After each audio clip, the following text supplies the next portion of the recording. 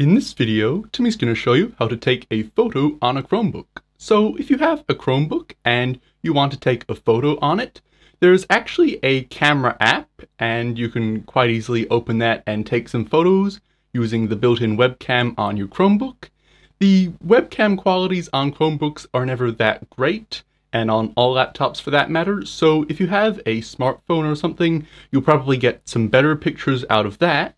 But if you want to take a photo on a Chromebook, maybe for something quick, or maybe you don't have your phone with you or something like that, in this video, Timmy's going to show you how you can do that.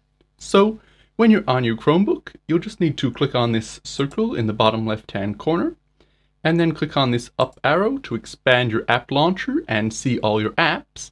And now you'll see somewhere here, or you might have to go down to the second page or third page even, but you'll see somewhere with all these apps, you'll have a camera app here, and you'll just need to click on camera to open it.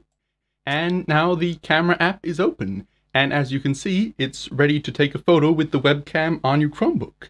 And as you can see, it's not great quality, but it does look okay. And if your Chromebook has a better webcam, it might look even better. And you probably want to tilt it a bit to get the perfect angle, but Timmy will leave it how it was. And then if you want to just take a regular photo like this, all you need to do is click on or tap on this shutter button here, and it will take the photo. And so now it's taken a photo. So if you want to find the photo that you just took, you'll need to go into the Files app down here. And inside the Files app, under My Files here, you'll see there's this camera folder now. So if you double click on that folder to go into it, you'll see the photo you just took is right here. And you can open it up and take a look at it. So that's really cool, but there are also some other features in the camera app that you can use if you want. So if you click on square down here, it will take a square photo, so that can be good for certain things like maybe a profile picture or perhaps a photo for Instagram or something. You can take it with a square, but Timmy will just set it back to photo for the regular photo size. And you can also click on this button here, which will mirror the photo. So as you can see, it's now this way with Timmy's left hand here. And if you click on it now, Timmy's left hand is on the other side. So if you want the photo to be flipped around the other way, you can click on that button before you take it. But Timmy's going to leave it this way because it feels more intuitive this way. And if you click on here, you can actually bring up a grid. So now you'll see there's a grid here where there's these different boxes. So that can be good if you're wanting to line up your photo in some way. And if you just click on the grid again, it will take the grid away. And you can also enable a timer. So if you click here, it will enable a 3-second timer.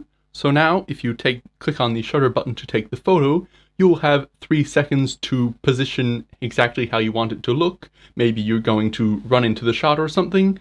You can click the take a photo button, and then 3 seconds later it will actually take it.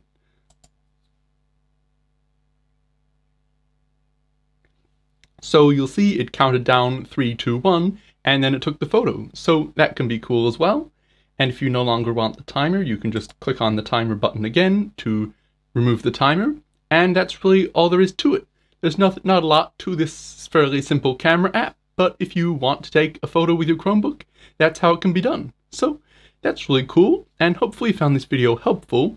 And after you've taken your photo, if you want to crop it, Timmy has an entire video on cropping photos on a Chromebook, which you will find a link to in the description down below.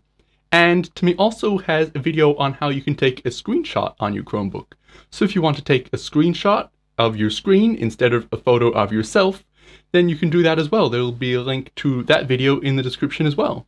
So that's really cool, and hopefully you found this helpful. And if you did, please click on the thumbs up button down below.